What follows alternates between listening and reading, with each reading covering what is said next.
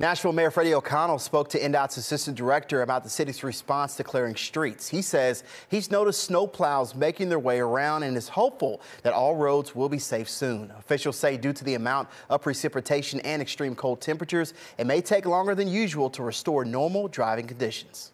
I know people have been excited to see trucks on streets near their neighborhoods. And I mean, I live on a street that is not a primary or a secondary. Our street is one of those that tends to get to last, but I also know how hard the crews are working. And with so many miles of road and a city that gets these events once or twice every few years, I mean, we keep an eye on it from a forecasting standpoint.